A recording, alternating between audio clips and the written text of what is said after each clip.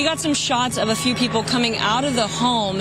Those people have been detained. Now, we're trying to still connect the dots. We do have some sources on scene here that we're getting this information from. We were actually the first ones here with about DJ Bandana. Yeah, Diddy done. Diddy done. It's just too much. It's too much to defend at this point. Diddy is done. Like, the best that Diddy could do at this point is sell all his assets and move to wherever Russell Simmons is at. Man, watch this. The Department of Homeland Security conducting a raid at a house in Holmby Hills, believed to be connected to Sean Combs, the rapper and music executive, perhaps being linked to a sex trafficking investigation. Okay, so as y'all can see there, Diddy home was raided and was in California. Let me see, Diddy homes raided in LA and Miami by federal agents.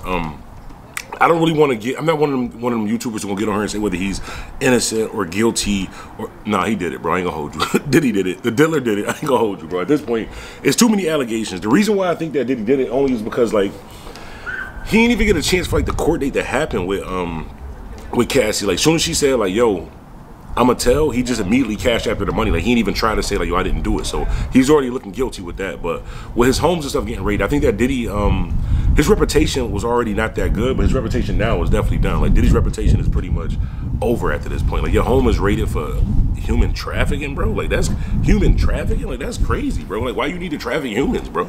Like, that's crazy. All this money you got and you trafficking humans. Allegedly. I just want to say allegedly because I can't afford no lawsuits. Clearly, you can't either, Diddy. But y'all hop in the comments, let me know how y'all feel about the situation. I don't think that there's really no coming back from this for Diddy. There's nothing that he really can say or do because he's been quiet for too long. And then now with his homes and stuff getting raided, it looks like they said a couple people were taken into custody during this raid situation. Oh, it's not look like Justin. Oh, they got his sons, Justin and King, looks like was arrested. I don't know whether it's like a fake video that I'm watching right now, but it looks like his sons, Justin and King, was arrested. I'm letting you know now.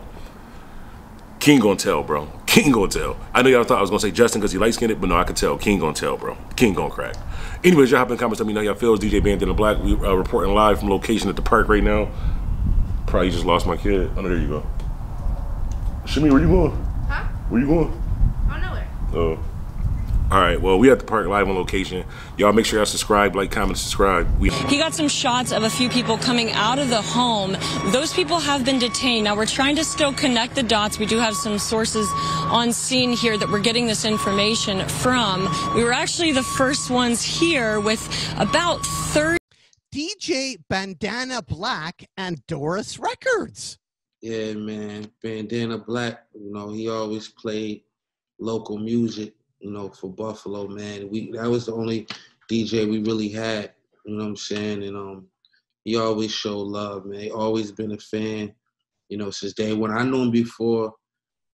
I knew him before he was even Bandana Black, you know what I'm saying? So it was just like when he became, you know, on the radio, a radio DJ, man, he just always showed love, man. So, you know, definitely shout out to Bandana Black. Yeah, Bandana Black. DJ Bandana.